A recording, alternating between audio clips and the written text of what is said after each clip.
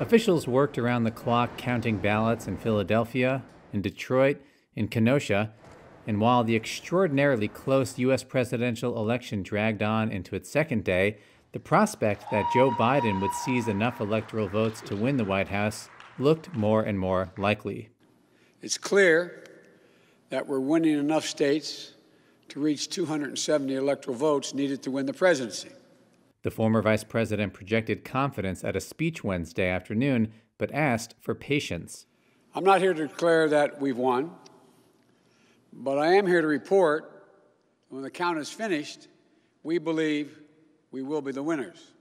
Now, every vote must be counted.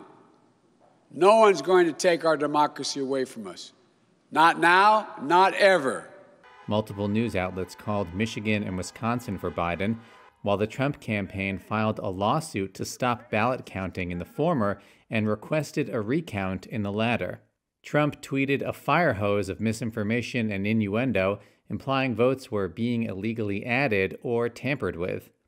In the early hours Wednesday, while millions of votes remained uncounted, Trump prematurely declared victory. This is a fraud on the American public. This is an embarrassment to our country. We were getting ready to win this election. Frankly, we did win this election. As of Wednesday afternoon, the president was clinging to leads in North Carolina and Georgia, though several of the large counties around Atlanta that lean Democratic have substantial numbers of ballots still to count. Of the battleground states, Pennsylvania has the furthest to go in counting votes, and Trump so far maintains a large lead there. Democratic Governor Tom Wolf said many votes remain to be counted, though Trump's campaign said on Wednesday it was suing to stop the counting of ballots there as well. And there will be no blue states and red states when we win.